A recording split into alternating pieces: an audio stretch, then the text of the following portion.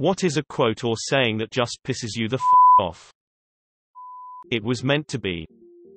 Find a job you like and you won't have to work a day in your life. No, you've just turned your hobby into your work and now you can't relax while doing said hobby. Congrats, smartass. The smartass is me. Do not be me.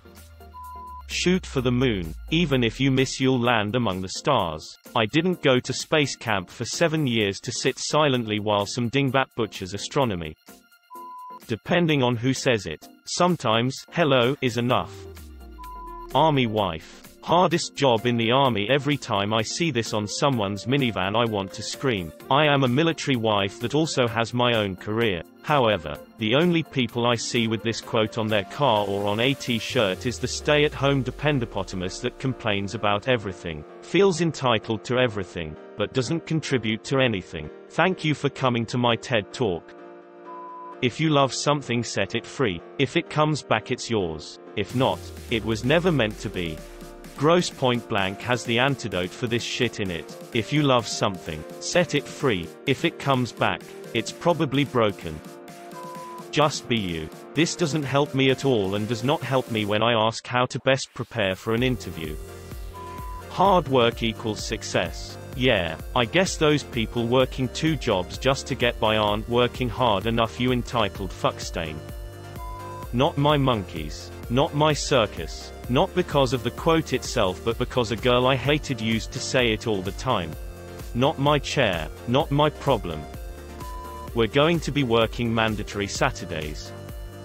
Me. Forget something important. Them. Well, if you forgot it isn't important. That. Everything happens for a reason, though technically correct. Actions have consequences. It is mostly used for people to justify something negative happening in someone's life, to offer reassurance that a higher power has some elaborate plan. You workin' hard or hardly workin'. Whenever you're doing anything physical and clearly not having fun, someone pipes up and says, "You're having fun yet?" I want to slap them. She is bullying, teasing you because they like you. Build a bridge. And get over it and cry me a river. Bother me more just because anyone who uses it use it out of context every time. For all intensive purposes. I could care less. If your friend jumped off a cliff, would you follow them? I have a quote in my language, which basically translates to the word of the old, is a word to behold. Now that is already enough to mildly annoy me, but people in where I come from use it so much that I genuinely hate it. They basically use it to brainwash kids into believing anyone older than them. What language is that? Are you a spawn of Siti Halu? We work hard. We play hard. It almost always means the former and rarely the latter. We demand 70-hour weeks from you with garbage benefits. But we have a ping-pong table in the break room. You could have had it worse doesn't mean I can't complain. Sorry, not sorry. This is just saying you meant to do it and don't care if people get upset.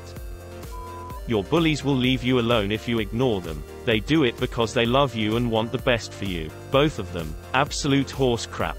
Both of them can be true, although very rarely on the first one. However, the reason they piss me off isn't those cases where, for example, a parent has a curfew on their kid and does it because they know the outside world is dangerous. These quotes make me mad because of the way they were used towards me and people I know. The first one, where most adults don't ever deal with bullies and tell you to ignore them, no matter what they do. The second one, where so many parents, family members, etc., use it to justify their abuse. Like a mom telling their daughter they beat them because they love them, when that's not true, because abuse isn't love.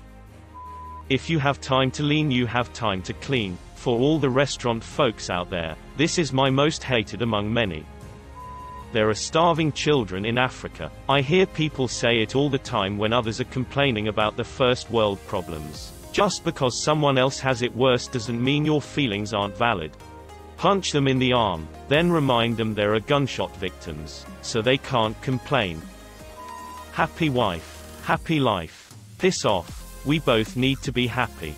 Happy spouse. Happy house. Happy girl. Happy world. Happy partner. Happy future. Happy lover. But stuff sooner. Smart casual. I hate when this is the dress code. Blame Susan in accounting who showed up in ripped jeans with a huge hole in the ass. God has a plan. I hate that one with an undying passion. You can't eat, drink, use that. It's got asterisk chemicals. Literally everything we eat and drink and wash our hair and bodies with is made out of chemicals. Water is a chemical. It's all natural. So is arsenic. God will never give you anything you can't handle. Dude, f off and read an actual Bible story. If this is the same God you're talking about, then the whole deal is God always gives people more than they can handle. Otherwise, why would we even need God? Girls will be girls. Justification for being a shitty human being because of their genetic makeup. No thank you. Do as I say, not as I do. Doesn't that just make them hypocrites? I could care less. It's I couldn't care less. The latter denotes the fact that you care so little about something that is it actually impossible for you to lessen your care for it. The former merely states that you could care less than you do, which could be quite a substantial amount. Just stop worrying. Oh, it's lucky you said that. Janice. I'm fine now. Well, I was raised that way. Oh, okay, cool. Feel free to join the rest of us in 2020 at your convenience. If I can do it, you can do it. I know they are meant to be words of encouragement, and said in the best of intentions. However, hearing it for some reason causes me anxiety. It makes me feel like whatever I'm trying to do at the time should be very easy to accomplish. Boys never cry. Time heals all wounds. I'm old enough to confirm this is false. They should have worked harder. Guess what? Life and society aren't a perfect meritocracy. As a mother, quote, as a mother, I can confirm that cream pies have consequences. That's the way we have always done it, so that's the way we do it. Gets my blood boiling. Basically saying we've done it wrong for years, so we continue to do so because of tradition. The customer is always right. I hate this with a fury of 1,000 suns going off at the same time, because not all of them are right and most of them are either too stupid or too entitled to admit their mistakes. If I had $1 for every time they pulled off this kind of stupid shit, I would be rich years ago. Whoever came up with that quote should be in the deepest part of hell, and may they suffer for all eternity. Whenever I heard that phrase being uttered, I would lose it, but I will calmly explain that they can't buy this specific medicine without a prescription, and the dangers of self-medication without a proper diagnosis from a doctor, I might add, of using certain medicines that could potentially harm them in the long run. And I get frustrated that these kind of people are going to endanger themselves with that kind of stunt.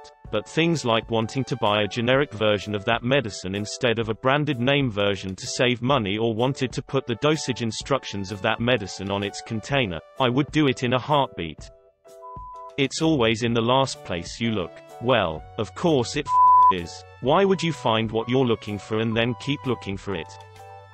If you can't handle me at my worst, you don't deserve me at my best. You know, I never see the people who say this show me the best. They just act like all the time. Because that's how we've always done it. Companies that use this excuse are just asking for trouble. That's true, but to be fair, that's how we've always done it.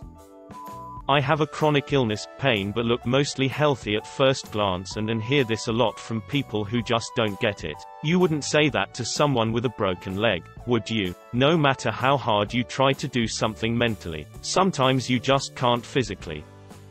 You can be anything you want to be. You can't. Kevin Hart can't join the NBA as a professional player. The Big Show will never win American Ninja Warrior. I will never be black. Not with that attitude. I'm just not a computer person. You're an office worker in 2020. Karen, not knowing where the bold button is in Word doesn't make you not a computer person, it makes you incompetent. What doesn't kill you makes you stronger. Or mentally shattered. Looks like someone's got a case of the Mondays. I believe you'd get your ass kicked for saying something like that. You know my name but not my story. Not true. I'm terrible with names, so I probably don't even know that.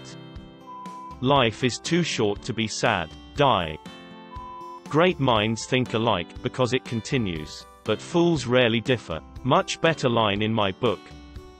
Assume makes an ass out of you and me. Been listening to a lot of Stephen King audiobooks and he uses that phrase in every single one. In one of them one character even compliments the other for how clever the phrase is. No, it isn't, Stephen. F off with that. It doesn't need to be in every single book.